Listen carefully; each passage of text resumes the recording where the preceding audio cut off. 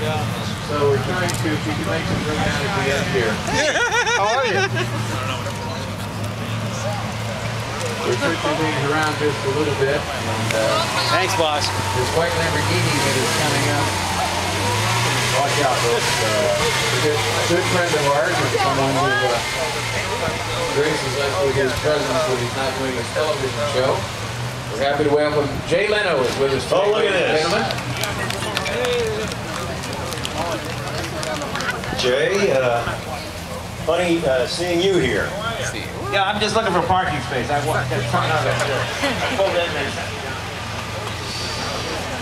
You know, I shot a picture of this car yesterday in Carmel, and I tweeted it out on Twitter. And then later in the day, I saw the black one, and I tweeted that, and I said, "This is getting really common around here." I mean, but this is the only two I think in the area this weekend. No, when you say you tweeted something on Twitter, it just sounds dirty. I don't know why. I know whether it's you or just one of those deals.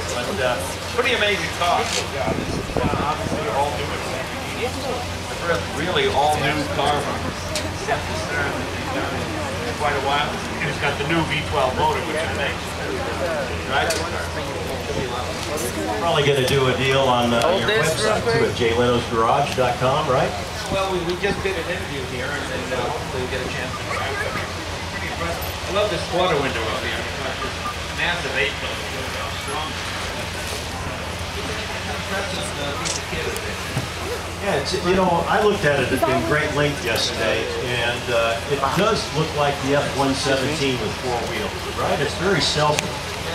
Well, Boeing, I know, played a role. Boeing aircraft played a role in doing the carbon clouds and the whole deal.